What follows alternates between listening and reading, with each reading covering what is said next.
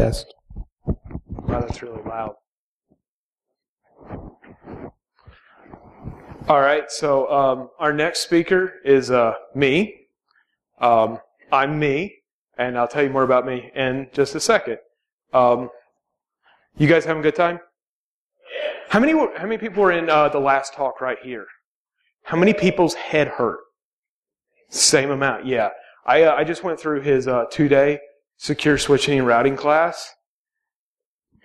I'm going to probably mumble most of the way through my presentation because of that. Just crazy networking stuff. If you're a pen tester, we have to do better paying attention to that networking stuff. We've missed a lot of bad stuff. So anyway, thank you guys for coming to ShowMeCon. My name's Tim Fowler. I'm an ethical hacker with Parameter Security, with the host organization for ShowMeCon. When I say thank you for being here, it's really sincere. We put in a ton of work and a ton of effort, but it's really all for you guys. We love doing this. It's unbelievably stressful, very little sleep, but it's really worth it to get the feedback and to see the interactions between our speakers and all the attendees and the vendors and all of that stuff. So thank you guys. I hope you've had a great first day. For those 21 and over, we've got the party coming up after these last sessions, and then we'll be back tomorrow for another fantastic, fun-filled day. So, also, huge shout-out to Adrian Crenshaw and Iron Geek. Thank you so much for everything you do. I actually had a goal when I got into information security, and it was to be on his website. And it actually didn't take very long, but it's still one of the highlights of my careers is just finally making it to Iron Geek. So what are we here to talk about today? This is going to be a little different talk than I normally do technical talks. This is not technical at all. It's going to hopefully appeal to a wide variety of people, and it's going to give you a little bit unique perspective. How many people here are in charge of actively defending and securing an organization? Raise your hand. All right. How many of you have made the mistake of doing something and be like, it not going quite right? And you're like, well, it's not a sprint, it's a marathon. We're all familiar with this concept, right? All right. That's what we're going to talk about today. So, a little bit about me there again. I'm an ethical hacker.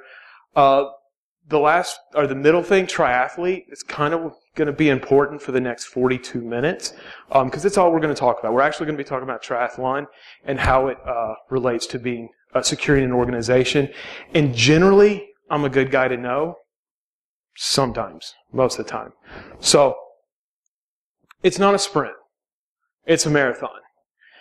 The reality is, securing an organization is one of the most difficult challenges that you can face in our professional careers. It's hard, okay? As a pen tester, it's so easy for me to go, here's your problems, here's what you need to do to fix them, I'm done. But the reality is, security is difficult because if you could remove the users, remove the software, remove the bureaucracy, the financial burden, the time restraints, probably the network admin just to be safe, you might come close to being able to effectively secure an organization. And be in a vacuum, that's really good. Yeah, so it's not possible. But what I started realizing is that if we're doing this comparison of it's not a sprint, it's a marathon, we're really far off. We're missing the bar so much. We're setting our perspectives too low because the reality is to secure an organization, the better analogy is it's not a sprint, it's not a marathon, it's an Ironman. And so what we're going to do is we're going to walk through the process of preparing, training, and racing an Ironman and how it compares to securing an organization. If there's one thing that I would say embodies both a long course triathlete, specifically an Ironman or half Ironman, or honestly just a triathlete in general, and anybody that is defending a network, embrace the suck. It's going to be uncomfortable. If you sleep well at night, you're probably not doing a good job. Either way, whether you're a triathlete or security, it's tough. You're going to have rough days. You're going to have long days. For most part, it actually feels like you're always losing. But the reality is we're still moving forward. We're making progress. I don't want this to be one of those talks that's like, well, if you do X, Y, and Z, your organization will be secure. It won't. There is no cookie-cutter solution to security. There's too many variables. There's too many dynamics in play to just sit here and go, yep, here's what you have to do. How many people love being compliant? Okay? Yeah, I can give you 82,000 talks on compliance and how compliance doesn't equal security and all this other stuff. At best, it's a bare minimum and things like that. But even then, we're setting the bar too low. We're not looking at things in a holistic manner. Yeah. All right, so does anybody know? So this is my life right here. When I'm not hacking, it's don't drown, don't crash, don't fall. Pretty much. It's really, really simple. As long as I'm moving forward, I'm still winning. Ish. There's a lot of hurdles in triathlon, and there's a lot of hurdles in securing an organization. The path to Ironman is not straight at all. There are huge bumps in the roads. There's setbacks. There's injuries. There's jobs get in the way, stuff like that. Has anybody ever set out for a security project, timelined it out, budgeted it out, executed, and it went perfectly? You're a liar if you did. It just doesn't happen. You're going to come in 3 or 4 times over budget. It's going to take 12 to 24 months longer than you anticipated, and it's only going to work 50% of the time. That's actually some of the metrics that we're dealing with. And when it comes to securing organizations, it's just tough. It's really, really hard. And I think oftentimes, especially from the red team, offensive-minded people, we downplay how difficult defending, securing a network really is.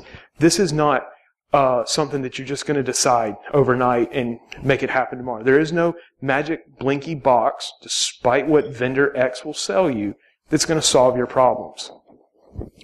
So this is actually what I look like most of the time. So there's not a lot of text. We have a lot of pictures. No one just decides, I'm going to go run an Ironman, except for maybe one person, and she's in the back of the room, Stacy Banks, who just finished Ironman Texas to officially earn her title of Ironman. She probably could go like, yeah, I'm going to go run an Ironman this weekend and survive it somehow. Next month, Lake Placid. So it starts with a mindset, though. For an Ironman, you have to first identify what your goals are and your motivations. Why do you want to run an Ironman? Do people, and we're going to get into it a little bit more, do you understand what an Ironman actually is? Raise your hand if you know what an Ironman is. All right. For those of you that don't, it's classified as the single hardest one-day race in the world.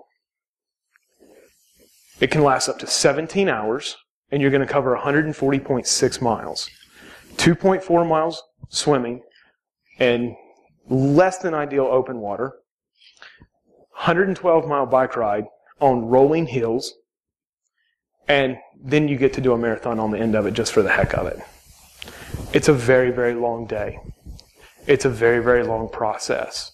For many people tackling their first Ironman, myself included, it's a multi-year process. Does that start to sound familiar? Multi-year process for something. This is not overnight. This isn't, I'm going to go run a 5K this weekend. We have that mentality in a lot of our organizations. Oh, we're just going to do security.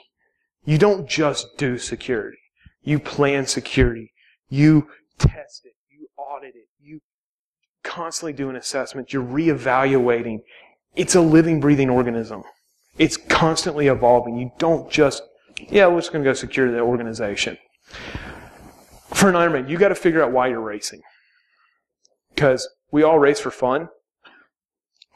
Our fun is very sadistic, painful, hot, sweaty, long hours. About halfway through the run, you're just sitting here going, this is the dumbest thing I've ever done. And then by the time you get to the finish line, you go, yeah, let's do that again. You have to figure out whether you have what it actually takes. Not everybody can run an Ironman. There's physical limitations to that. Now, if you're familiar with the Ironman, you also know there are an amazing group of athletes that overcome those physical disabilities. There's the para-athlete categories, people that have missing legs, missing arms, double amputees.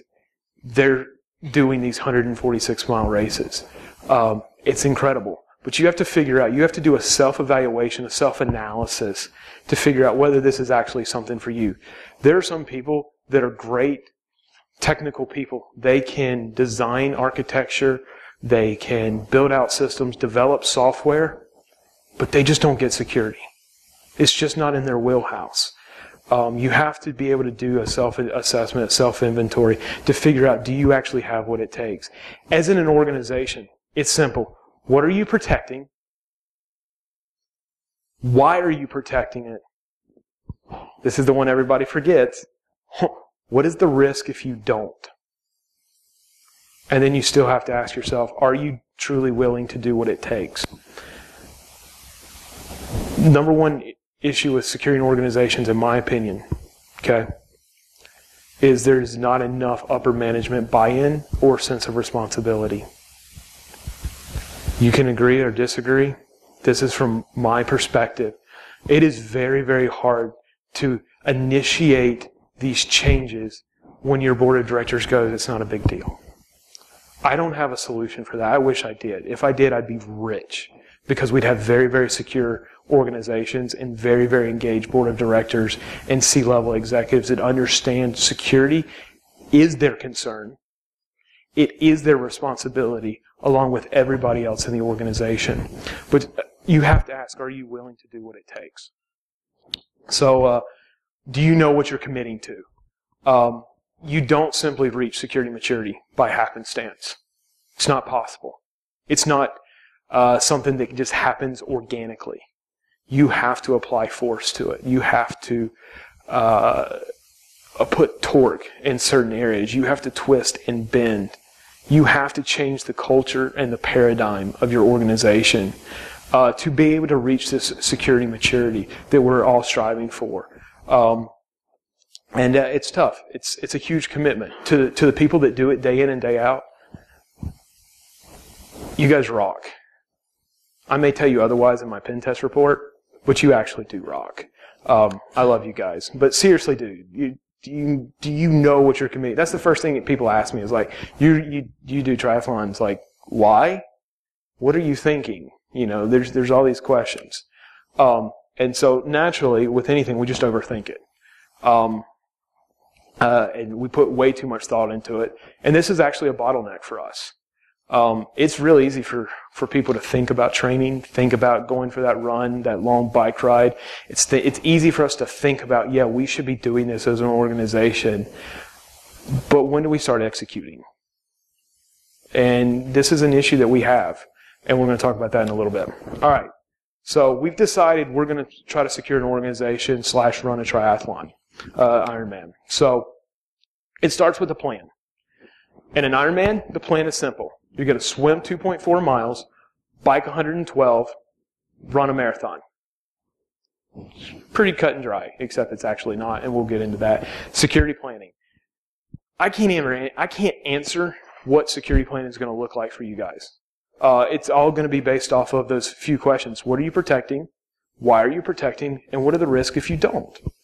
Every organization is going to be different. Anybody here deal with PCI compliance? All right. Anybody here deal with HIPAA compliance? Your security plan is going to look completely different. You're going to have a lot of similarities, but there's going to be some differences. It's going to be based off your organizational structure and the answers to those questions. But you have to start the security planning. You don't just happen into a secure environment.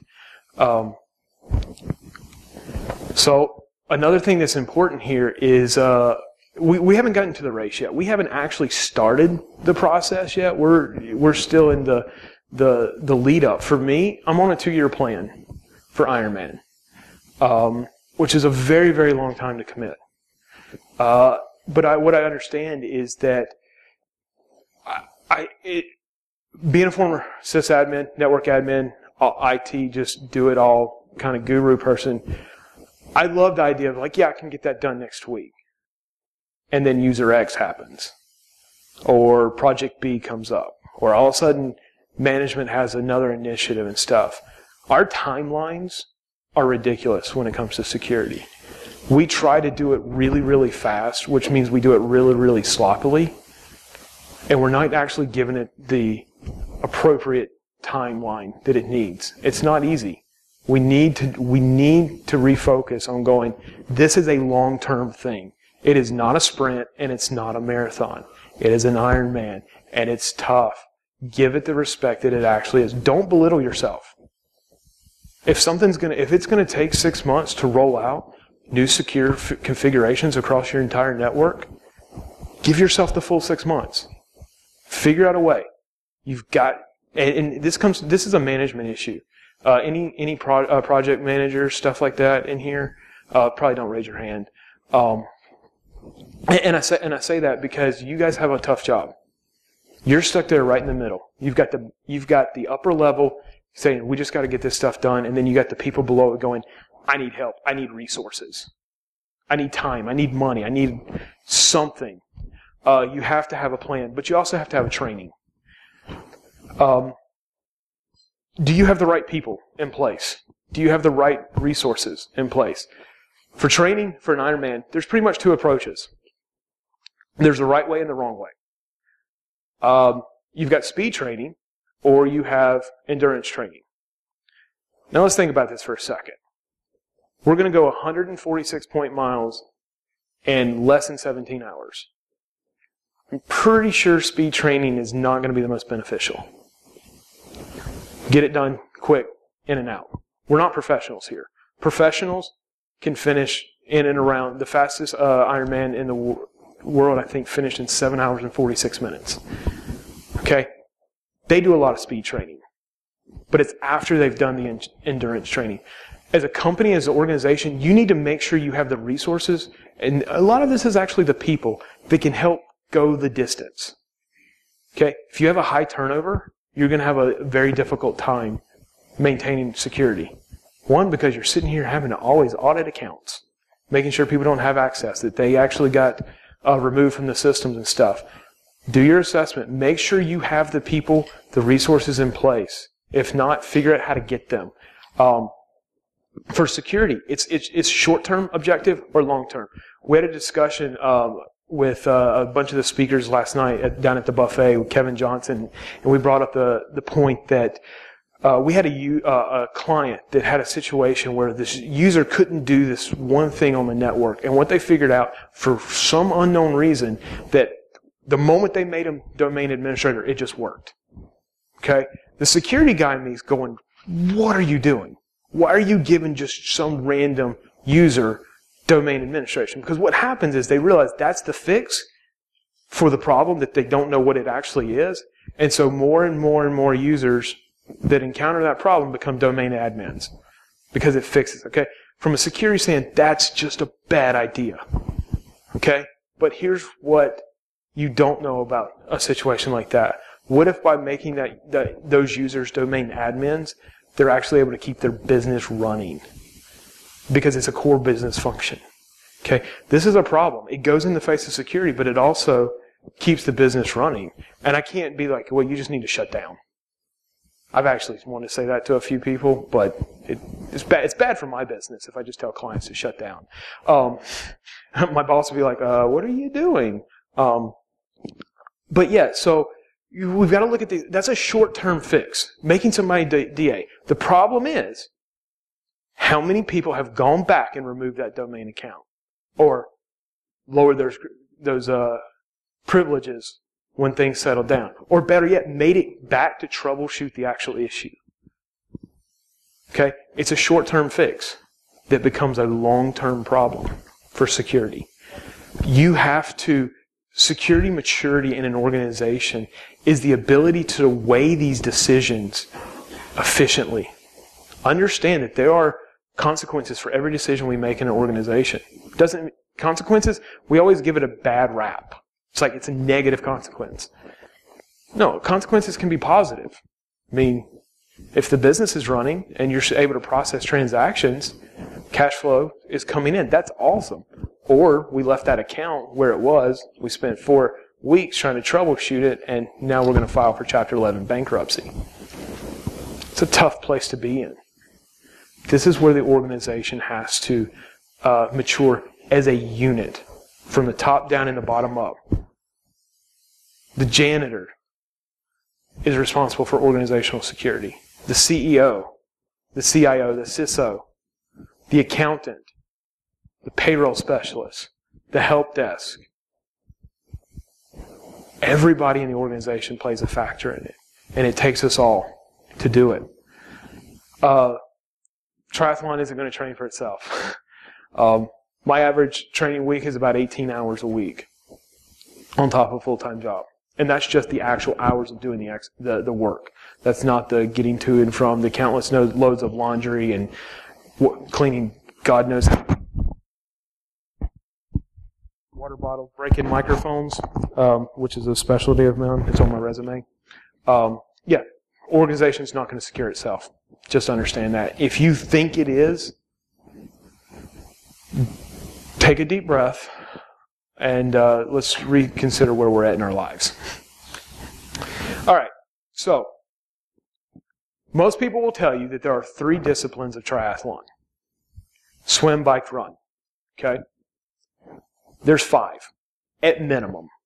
I could actually debate 12, but we're going to talk about 5. There's swim, there's bike, there's run, and there's 2 that's often looked. And in this analogy, this is where we fail. These next 2, we fail in security. The first one's transition, and there's 2 transitions in a triathlon. You have T1 and T2. The first one is from the swim to the bike. Then you go from the bike to the run. Okay? These are going to play a big factor here in a minute when we're talking about security. And the next one is nutrition. Okay? When you're racing for really anything over an hour and a half, nutrition is very important. Mostly calories and carbohydrates. Intense effort on your muscles drains your muscles' glycogen stores. If you do not replace them, you are going to do what's called hit the wall or bonk. And it's going to be this sensation of where you physically cannot go any further. You can't move. Oftentimes you will collapse, and you don't know why. Your mind's fine. You're not even that tired. But your muscles, they're gone. The problem is, you can never catch up.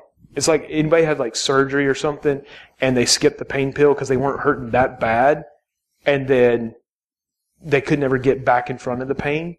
They couldn't catch up. It's the same thing. Once you have a nutrition deficit in triathlon, you have a nutrition deficit the same way you do in an organization. Now, what is nutrition in an organization? It's education. It's training. It's skill sets. It's continuous improvement, professional development. We're going to get a little bit more into that a little bit. But looking at the disciplines of security, there are 6,247 bajillion disciplines in security. That's an exact number, and you can quote that. But we're going to walk through some basics of them. And how many people are familiar with the security, like a security lifecycle model, like the circular thing? We talk a lot of it in software development lifecycle, but there's also just a general security. What you're going to find out, this is the security lifecycle, which is this big ring with arrows. This is the exact same thing. It's just in a linear path, where there is a defined beginning and end, kind of. So for security, baselining. Okay, what is normal? Okay, I love when I'm on with a client, and they're like, well, we saw some abnormal traffic. Really? Did you now? How do you define that it's abnormal? Do you know what normal is? That's the only way you can figure out what's abnormal. Because if you don't know what normal is, it's all abnormal. Or it's all normal. You can't distinguish something weird from something normal. You have to figure out what's normal for your organization. What the day-to-day interactions are. How people come and go in and out of your building. Who does what? Who's actually doing their jobs and stuff. You've got to figure this out. You've got to baseline. And then process development. is a big thing. How do you actually do something? How do you execute? I used to be I hated policy was the dumbest thing.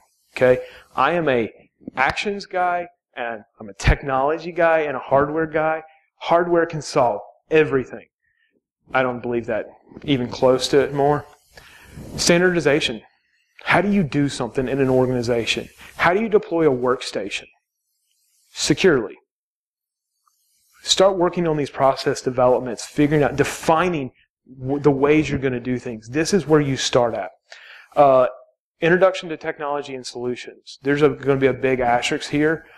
This is the part that just scares me to death when it comes to security. Execution. You've got a process. You've done process development. You have these technologies and solutions. Now you actually have to execute on those processes and stuff, and this is very difficult. Education. Here again, this is nutrition. Nutrition. Your employees, your staff, your managers, your C-levels, your janitors, everybody, they need to have a constant source of security calories being injected into them. Okay? It's an echo chamber. Keep talking. Eventually, hopefully, we can all pray that it'll stick. You know, if you can get that one user that's always going to click that phishing email to just stop for a second, you're winning. Celebrate the small battles, the small victories, because it's a long war. Assessments, internal, external, doesn't matter. We got to be doing these. How do you know that your processes are working? Well, it's not broken, right? That's a lot of people's answers. Our stuff is working because, you know, we're able to do our business. But is it working right? So all the pictures from here are it's all triathlon, so bear with me and stuff. I love this picture. This picture of the bike. These are little gel packs. They're basically like pure glycol and something. It's just sugar. It's just sticky sugar. They're about 100 calories of concentrated energy. I'm pretty sure this guy was doing like a 5-mile ride. Okay? A little bit overkill. Okay? But needless to say, he is well prepared, although I'm afraid that he may actually have a wreck when he's actually trying to do all this stuff. This other guy here, he looks pretty rough. Okay? He's bonked. He's hit the wall. He's not going to finish the race. Okay? That's a look of a guy that's defeated. Okay? In this particular case, it was because of the heat and poor nutrition. Start early, start often, or else you will fail. Okay? Invest in your people. Train them. Instill security awareness and a security mindedness in them. Okay? You get new people. You're hiring new people. Get security involved in the process of hiring. Get them involved with HR. Understand. Has anybody ever gone through, and this may be a little bit tough crowd to get this because we're in security for the most part, but have you ever been asked about like espionage in an interview by HR? Like whether you would give company information out or what situations are acceptable? Why not? Why are we not actually going? We need to have security-minded employees because it's all of us. And I know I'm living in a dream world. I understand that.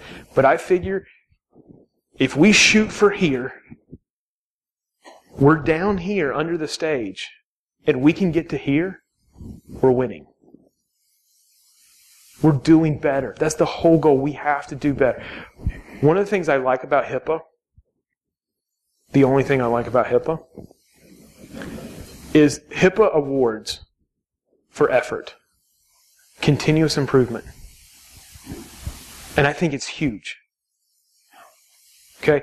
If you're making the effort, if you're doing something better today than you were doing yesterday, you're winning the battle. All right. So this is just funny. So we're going to ride. You're at this. So we've done all the prep. We're going to start the race. We're going to get to the start line. It's a mass start for most Ironman. What that means is you have 2,000 plus athletes jump in the water at one time and swim 2.4 miles. It's fantastic in your worst nightmares. If you're claustrophobic, you're screwed. It's awful. So if you look in this bottom right-hand picture, that's the wash machine. Okay? If you imagine taking everybody in this room, putting on wetsuits if the water's cold enough, and then throwing us into a washing machine for the next hour and 25 to 2 hours, that's what it's like. There's punching, there's kicking, there's rib poking, kidney punches, face smashes, all of this stuff. It is violent. It's like WWE in the water. It is awesome. But it's brutal. And this is how you start your 17-hour day. Sound like most of us day one on our jobs securing an organization? It's like getting sucker punched, okay? It's tough. It's choppy as I'll get out. What you have to do is you have to persevere for about the first 500 meters. Once you get between 500 meters and a kilometer out, things start to thin out. The fast guys, well, they're way ahead of you now, okay? And the really, really slow guys are on my feet. Actually, I'm in the worst spot. I'm dead in the middle. It's awful. But it starts to thin out. It starts to settle down. You got to make it through that rough patch, and then you're able to settle in, you're able to get in your stroke, and you're able to just hold your own. Well, for security, man, this is where it gets choppy. It gets so choppy so fast. And I'm not sure we ever, as organizations, make it out of the chop. We're not making it out of the baseline. And as organizations, we're trying to run before we get out of the water. Or we jump straight, you know what? Let's forget the swim. We're going to go straight to the bike. It doesn't work that way. You have to do this baseline. You have to do this. You have to figure out where you're at. You have to do that inventory. Swim, they said. It'll be fun. Baseline. All right. Sands top 20. What's the top 2? Come on. Y'all know it. Inventory. Sands top 20. Critical controls. Inventory your hardware. Inventory your software. 2A. Inventory your people. Okay? It's where you start. You have to know what you're responsible for securing. And if you don't, go back to the water's edge, jump in, and try again. I wish this is how it actually worked, that you could do all 3 legs at one time. This is the 2016 security model of almost every organization. We're going to swim, we're going to bike, and we're going to run all at one time. We're going to do our baseline, we're going to do our implementation process change, and we're going to try to run and maintain all at one time. And it's going to be fantastic, and we're going to be successful, except we're not. In the baselining stage, when we come out of the water, this is what we look like as organizations. We have been beat to death, punched, kicked, nearly drowned, and we've barely survived, but we're out of the water. Okay? I mean, honestly, this is about the best representation of, I can think, I love this. Okay. Then we get to transition 1, and I'm going to fly through this. See all those bikes? You don't get just to pick one. I found out the hard way. I was like, oh, that one's nice. No, not really. You get into transition 1, and this is where things can start to go really, really wrong. You have to get out of your swim gear, get ready, get out on your bike. This is where we fail as an organization, and I'll tell you why. All right, the second leg is the bike. Okay, this is my bike. And I'm going to go on an absolute nerd rant for just a quick second.